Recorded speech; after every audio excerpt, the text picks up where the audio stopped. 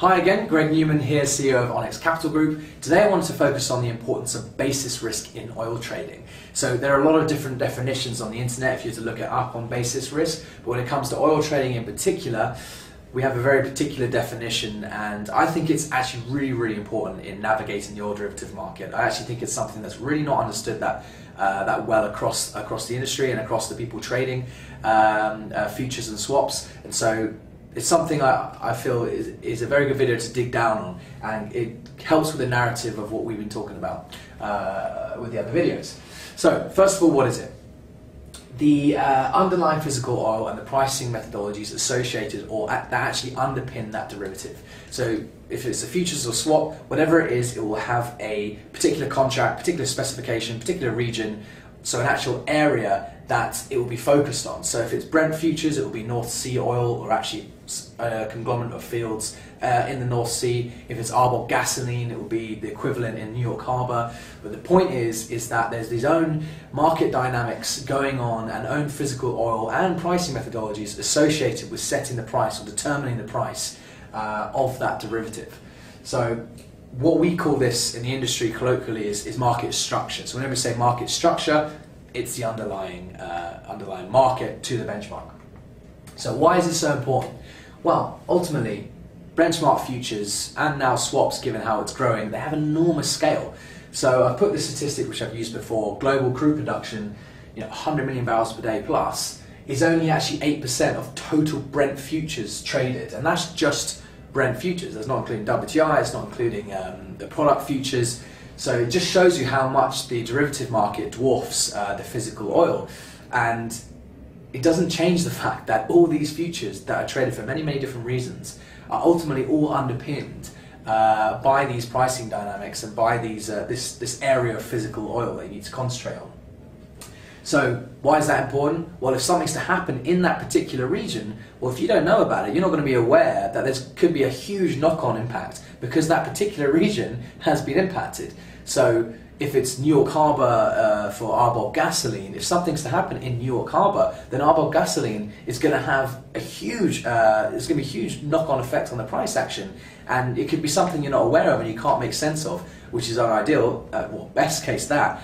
Worst case, you've actually losing an incredible amount of money because you've made a decision based on something that has nothing to do with the underlying market.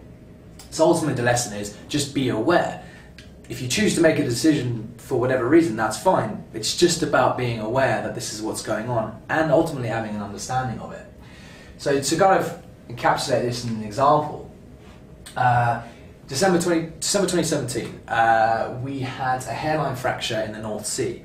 And again, there's a lot of oil fields in the North Sea, but the particular oil fields that price the Brent futures benchmark, there was a pipeline from Ham Point, Scotland to the UK, carries about 600,000 barrels per day of 40s crude, so just one type of crude. But that's actually very important to the pricing of Brent futures, particularly when you get into the Brent index, when the futures itself is calculated, the final price at the end of the month. That's underpinned by 40s crude. So we had this hairline fracture, and it was completely unexpected. It was released as news, and the market reacted immediately. Now, it reacted probably more violently in the underlying North Sea swaps and the Brent time spreads, etc. But it still had a knock-on impact on the outright headline price. So people who trade the headline price reflect crude production, supply and demand, whatever it may be. And they're going to see all this huge amount of volatility all of a sudden on December the 11th, 2017, and have no clue, if they don't understand, that they need to be focused on the North Sea and be in the know to not be surprised. So this graph just really encapsulates it. This is where it was. We're actually in a bit of a down move to the beginning of deck. About a $2 move downwards, things starting to come in towards the end of the year, bearish kind of market flows. But we had a jump back, and from December 11th all the way to the end of the year and into the next year, we had a considerable rally and actually reached some highs, certainly for the last few months, all on the back of, or at least driven by this event that was very localized in the North Sea. So 600,000 barrels per day were affected with this pipeline, and it didn't even go on for that long. We're talking max, 10 to 15 cargoes actually affected. And that, relative to the global oil production, is almost immaterial, yet it still had an enormous impact on the Brent futures because that particular crude that was affected is so important to the pricing of Brent futures. So ultimately, what can impact the underlying market? I mean, we've just had an event there, and ultimately that will be the most abrupt situation. But you still need to, when you're digging into analysing a future or a swap, you still need to go into the pricing dynamics. And some of those, they're obviously not all going to be here, but some key ones are like loading schedules, knowing what's being loaded next month. Is it more or less than local demand? Is it going to be impacted for any reason because of some deferrals coming from the previous month? Whatever it may be, you just need to have an understanding of the consistency of production. You need to know the local refinery demand, because they're ultimately going to be the ones that are buying that local crude. Are their margins really poor? Is there a reason for them to not buy those particular grades? You need to understand all this to understand how the underlying market health is. And ultimately import and export flows. Again, there's people who map the world's oil production, world oil imports and exports.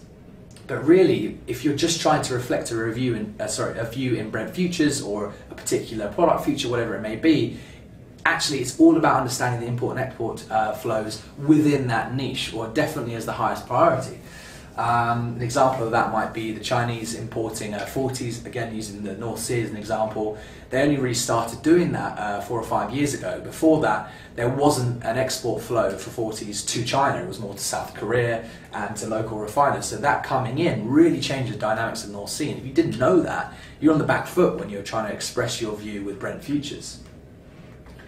So ultimately, how can you be aware? Well, as I say, you need to firstly have an understanding of what we call the structure. You need to know what's going on, why, how, and if you don't know, then you do need to either go and read it, get some kind of education, get some kind of consulting, because really not having an understanding of it, you're going to be on the back foot, and I don't think anyone can disagree with me there.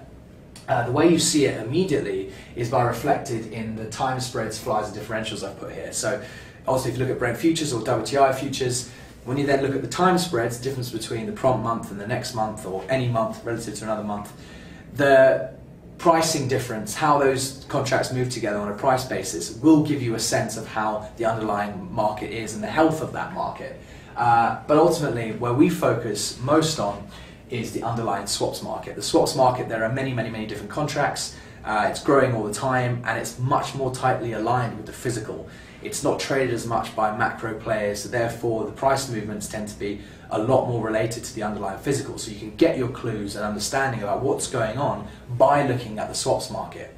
And that ultimately is where Onyx Insight comes in. We're the only reporting service actually providing intraday information on the swaps and analysis focusing on the swaps, because they're so important to how the physical is trading, how it's working, how that ultimately impacts the futures themselves and the underpinning benchmarks where there's so much scale. So having that kind of intel and understanding and analysis in that area is really going to hold you in good stead as you make decisions. So that's it in a nutshell. Thanks very much for listening again. Comment, like, share. I'll be there to read and respond. Thanks so much.